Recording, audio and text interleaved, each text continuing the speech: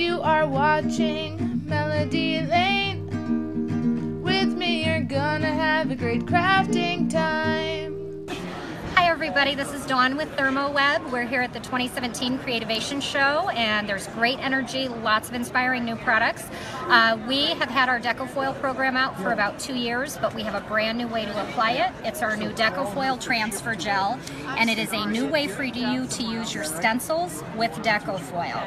So what we're going to do is we're going to make this little tag. I'll show you a foiled example, nice and shiny and dimensional. And the stencil, the transfer gel, when it comes out of the jar, is kind of the consistency of like a lotion, a face cream. It's really soft and easy to spread if you just use a palette knife. So we used our DecoFoil sentiment stencils to create this little tag. When it comes out, it's white. Once it dries clear, you know you're ready to foil. So because the tag is a smaller shape, I'm going to put it on a cardstock backer. This is our new amber watercolor foil.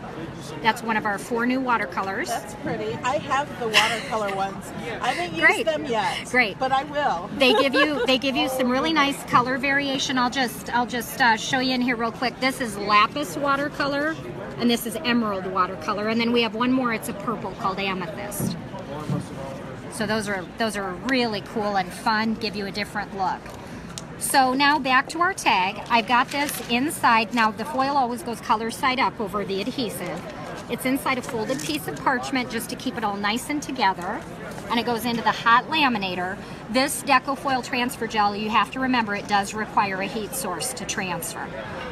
So we'll just kind of wait for this to go through. I'll show you one that one of my colleagues made with our rainbow foil. I love the rainbow. That's my favorite. I do too. And then as this finishes up, let me show you really quickly, if you're familiar with some of our other DecoFoil products, this is our new DecoFoil Transfer Gel through a stencil. This is our DecoFoil Liquid Glue, and that's our DecoFoil Adhesive Pen. So it just depends on how you want to apply it. This takes heat, these two do not.